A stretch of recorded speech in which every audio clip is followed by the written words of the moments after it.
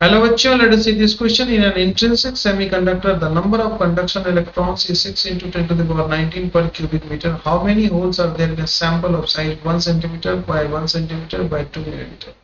Option A 5 into 10 to the power 2, option B 12 into 10 to the power minus 12, option C 12 into 10 to the power 12, option D 4 into 10 to the power 8. तो electrons की density दी हुई है 6 into 10 to the power 9 पर cubic metre, metre cube पर metre cube, और volume इसका निकाल लेंगे. वॉल्यूम हो जाएगी 1 सेंटीमीटर यानी कि 10 to the power minus 2 into 10 की पावर माइनस 2 इंटू 2 इंटू 10 की पावर माइनस 3.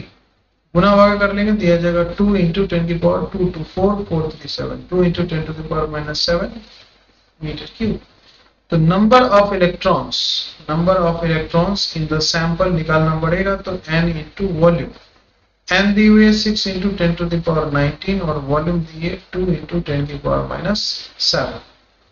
अब जब इसे गुना भागा करेंगे तो ये आ जाएगा 12 इंटू 10 की पावर माइनस 12 इंटू 10 की पावर 12.